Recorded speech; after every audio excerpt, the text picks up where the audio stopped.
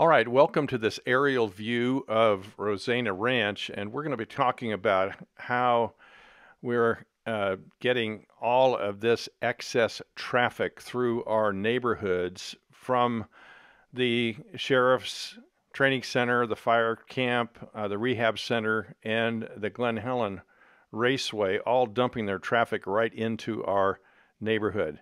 Now they're coming through the coated gate, which is right at the end of Lapis Lane, and you can see the access there to the San Bernardino fire camp, training camp. And then we move over and we see the large facility for the San Bernardino Sheriffs training camp. And then we move down the road a little bit and we see the Glen Helen Rehabilitation Center. All of those activities involve a significant amount of traffic, and they're all coming through that coated gate in and out because, as Carolyn and I were able to see, we took a drive into that restricted territory to get a look, and we've got an idea now of how it is that we're seeing literally hundreds of cars and trucks and vehicles coming right through our neighborhood.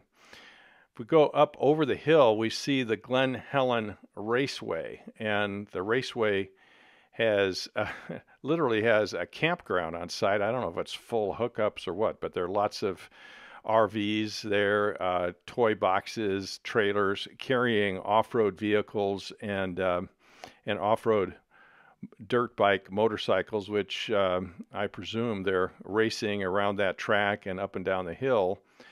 But then we go down this road and we get an idea what the problem is, because the access to these facilities is supposed to come off of Interstate 215 and down this road. But as we drove down here, just right on this corner intersection, right by the rehabilitation center and at the end of the raceway, there's an access road that goes over the wash. And what we were able to see by going by the road closed sign and just driving down, we were able to see that this road actually is the access to the freeway. You see the freeway on-ramp there. But then as we come back, what we did discover was that the road is washed out right at this point. And we're not sure because we couldn't see beyond this. I mean, there's a significant amount of dirt right across the road. And we wonder, too, if the road is washed out down at the other end. But what's quite clear is that if we're going to get relief from traffic, they're going to have to clear this road. And I just don't know what the plans are for clearing that road and relieving our neighborhood of all of this excess traffic that is, frankly, as you can see, it's a shortcut to the Interstate 15 through our neighborhood. But as things stand right now, everybody is coming through that coated gate.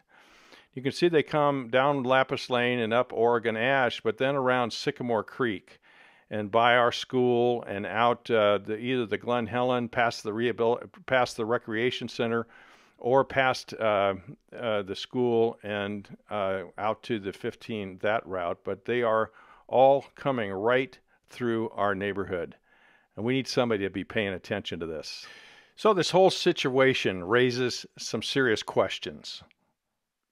Who's responsible for monitoring access through that gate? Are there plans to clear the proper access road to Interstate 215? When will it be cleared? Do authorities understand the hazards and intrusion of the enormous traffic incursion on our residential community? Please leave your comments and questions and observations right here on the Nextdoor site. Thank you.